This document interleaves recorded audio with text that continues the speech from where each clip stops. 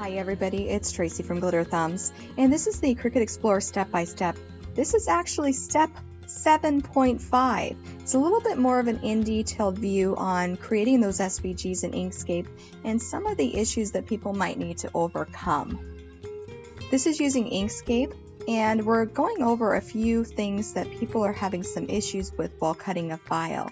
So this right here is a SVG that was created in Inkscape, and there are a couple problems here, and we're going to go ahead and upload it into Designspace and you'll see why.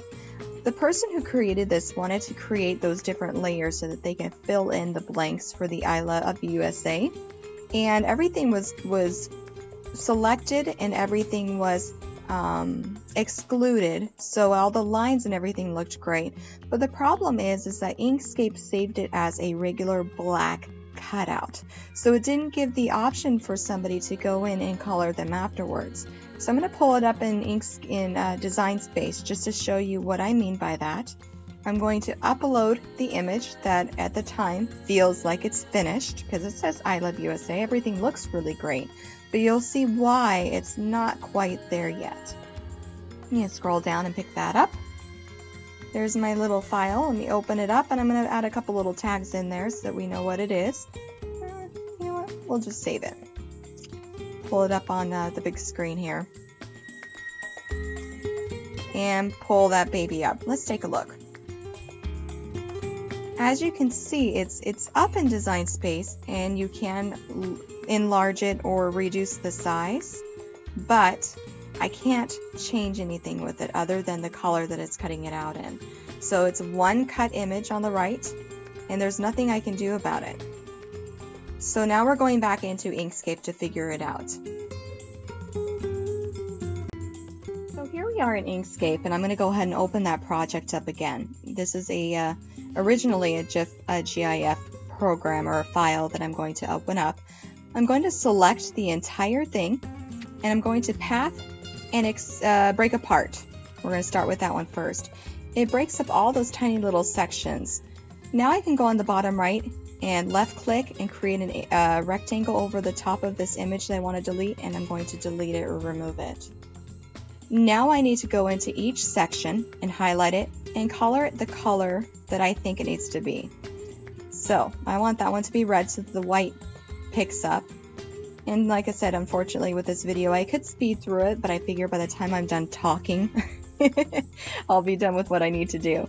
So I'm clicking on each little section that needs to be colored, and I'm going to just pick what needs to be done. So I'm going to focus a lot on that red, white, and blue. Now the stars we're going to focus on in a minute, and you'll see some of the other issues that people might be having with this. We're going to click on the blue for the flag, the red and the white for the stripes. And I'm going to go ahead and finish up this here.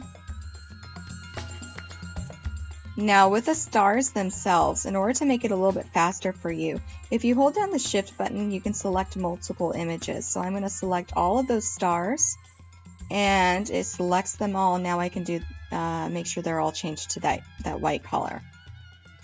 Now we're going up to the U. And like I said, it just takes a few more seconds to color these, but you get the point. You need to click on the section first and then color it what color it needs to be.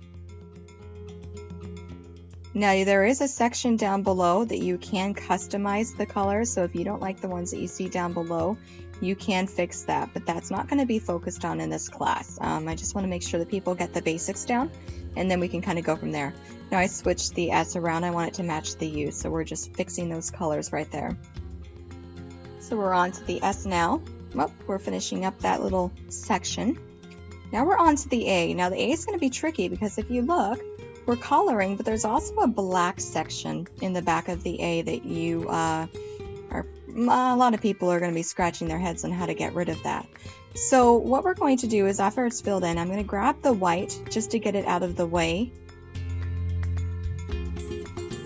so that I can touch the black in the background. So I'm going to select that center part, shift, and grab a hold of that black background, and I'm going to click on Path Exclusion.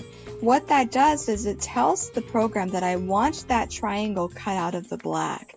If I didn't move that stuff out of the way, it might be a little bit confused or not do it. Here's the other thing. Take a look at this black in the background. Now, in order for you to know that you don't have anything to cut out as well, look how I pull the black away. There are some black outlines in the stars. Now, those are unnecessary because you've already got a black background. So I'm going to move these stars out of the way. Don't worry, I can put them back, but I want to put them on a dark color so I don't lose them in the white background.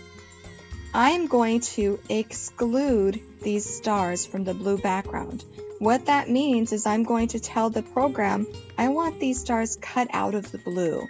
So exclude means cut out pretty much. I want you to think of that when you think of that button. I'm selecting all of these by clicking on the shift button and clicking on the stars, and then I'm going to click on the entire blue and click on exclude. That told the program I want these cut out of the entire image. So now I'm going to go back in, and just so I don't forget where they are, put those little white stars finally back into the heart, and I can move them around once I can see them with the black background, but I just want to make sure I don't lose them because, you know, especially with that white background, like I said, it's pretty hard to see. So I'm going to go and move that sucker over, and that last one I think is on the bottom, but I'm going to move it to the red just so I can see where it is. I'm moving the black back, and you can see now you've just saved yourself a little bit more time by getting rid of those black stars. Anything that we can do to create a shortcut to make it easier for you is a good thing, because it takes a little bit of time to get these cut out and put together. So let's put that white back in and put everything back nicely where it belongs.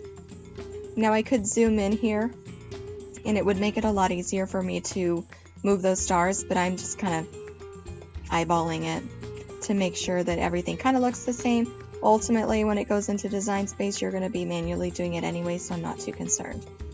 Alright, the other thing is over here. Look at the red. Now, if I moved the black out of the way, you can see there still is a black outline in that star. You can also see in the red that that star is not being cut out. So this is when exclusion really does help out. I'm going to keep it where it is and move that red back. But I need to move the black out of the way because I want to make sure that I cut that star shape out of the red and not the black. So I'm going to move the white out of the way just so that I can grab that black, move it out of the way. I need to move the white star as well. So I'm going to grab that white star and get out of the way. Now I'm going to tell the computer or the program, cut that star out. I'm going to select it, shift, click on the red, path, and exclusion. So now we have that star finally cut out and we can move everything back. Move that white into this section. And now our USA is completely done. That's going to save a lot of trouble, a lot of problems, but it is ready to go into Designspace. So from there I need to save it. You're going to see I have a couple versions of this, so just ignore that. I'm going to call it New I Love USA. Replace the existing one because it was a previous file that I had available. And now I can open it into Designspace and you can see kind of how it's going to look like once it's all done. So here we are pulling it up into Designspace. Give it a second here. Waiting's always the hardest part. I'm very impatient.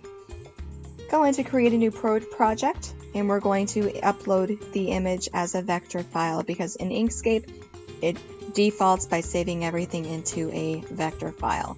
So we're going to vector upload it, browse it, look for the New I Love USA, which is right there. Come on. And we're going to upload it. I'm going to create a couple little tags so that if I have to look for it again, I can put down patriotic, USA, I love, you know, something like that to be able to find it again. I need to make a bigger screen here so I can click on that. Alright, so here's our image. We're going to upload it now. It's in Designspace. It has all of the layers. So now from here I can change that red, white, and blue, and I can change those colors as well. On the right hand side you can see everything, all those little cuts. The white should only be the white stars cut out, and the red and white stripes as well with the blue flag. That is the basics as far as creating SVGs in Inkscape. Like I said, I did have some prior classes that were offered in here, which is the step 5 and step 6 and step 7, I think. So if you look at all the prior ones, that should help you out if you're a little confused with this class. Like I said, just go back a few steps and look at those. The next class I am going to be focusing on unions and exclusions some more, because that's something that I've noticed a lot of people are having some problems with. So we will work on that within either today or tomorrow. I'll have that up and going for you. So if you haven't already, please subscribe to my YouTube channel. If you need any other ideas, scrapbooking supplies, more videos, please visit my website at www.glitterthumbs.com. And thank you so much for visiting with me. Like I said, it makes me so happy to see my my website get some activity, and the same with the YouTube. This is a very new thing for me. I'm only, 2 months into this. So I'm, do they say happy as a clam? Thanks again for visiting my website and my YouTube channel, and you have a great day. Thanks again.